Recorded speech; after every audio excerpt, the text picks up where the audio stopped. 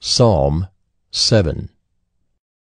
A Shiggaion of David, which he sang to the Lord concerning the words of Cush, a Benjaminite. O Lord my God, in you do I take refuge.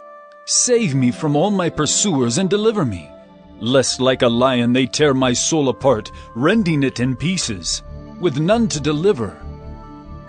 O Lord my God, if I have done this, if there is wrong in my hands, if I have repaid my friend with evil, or plundered my enemy without cause, let the enemy pursue my soul and overtake it, and let him trample my life to the ground, and lay my glory in the dust.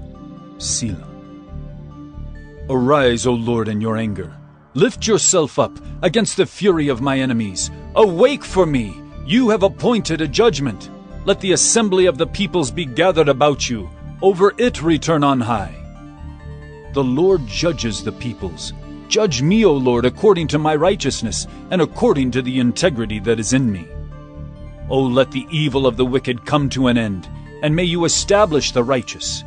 You who test the minds and hearts, O righteous God.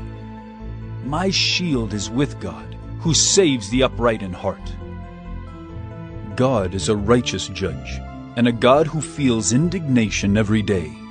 If a man does not repent, God will whet his sword. He has bent and readied his bow. He has prepared for him his deadly weapons, making his arrows fiery shafts. Behold, the wicked man conceives evil, and is pregnant with mischief, and gives birth to lies. He makes a pit, digging it out, and falls into the hole that he has made.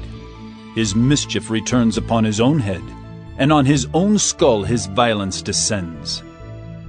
I will give to the Lord the thanks due to his righteousness, and I will sing praise to the name of the Lord, the Most High.